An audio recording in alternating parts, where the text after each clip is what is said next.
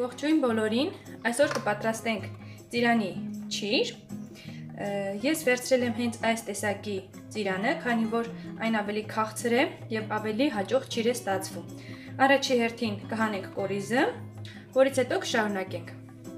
Վերցնենք բրիջ կամ մատիտ, կամ եթե ունեք ավելի հարմար ինչ-որ գործիք, կարող եք հանել։ Հեռացնենք կորիզները։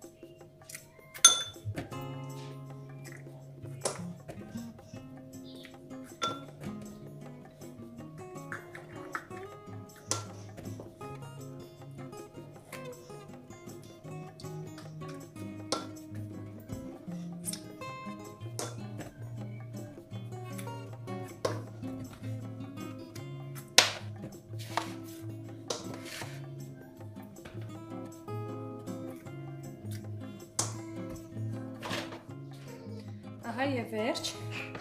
կորիզը հանեցինք, հիմա կպատրաստենք մեր ճրի համար օշարակը։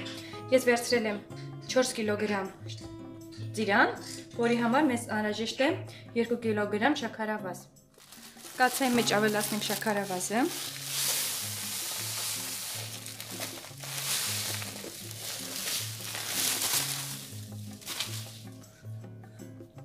Եվ ավելացնենք կես լիտր ջուր։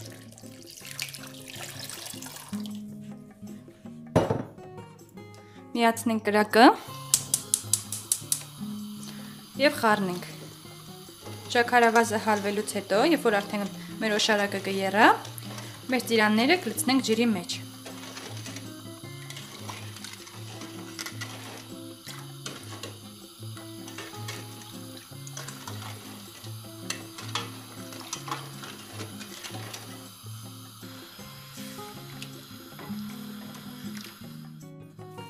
Ահա իմ օշարակը արդեն սկսեց եռալ։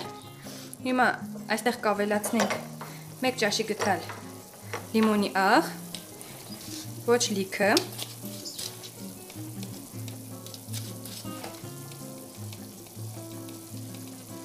Ահա այսպես։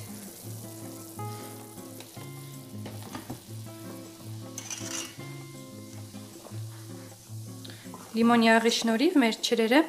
ավելի գեղեցիկ, դեղին եւ փայլուն կստացվեն։ Եվ արդեն կարող ենք ավելացնել ծիրանները։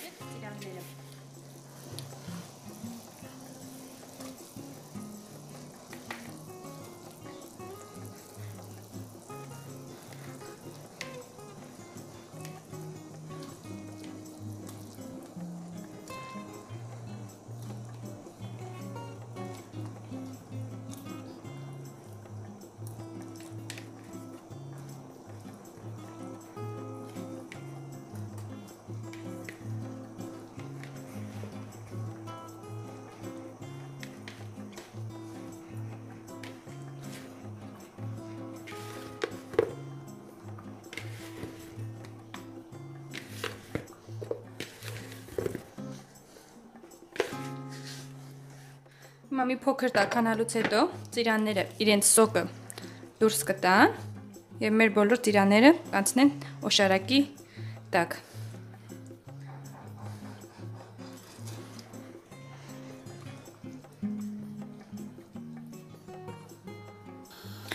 Ճրի համար նախատեսված ծիրանները ես ընտրում եմ ոչ շատ խակ, ոչ շատ հասած, շատ խակը համեղ չի ստացվում, իսկ շատ հասածը լրիվ ամբողջովին կորցնում է իր տեսքը։ Այդ իսկ պատճառով ընտրում եմ միջին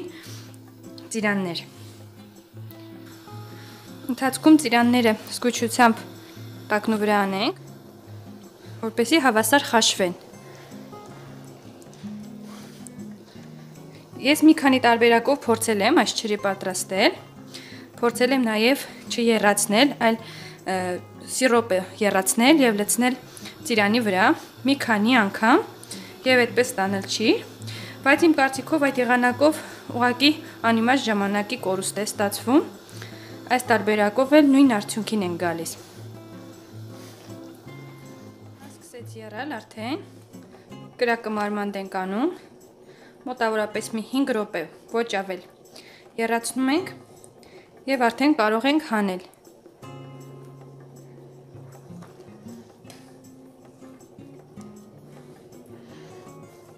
Եռալուց հետո 5 րոպեն բավական է։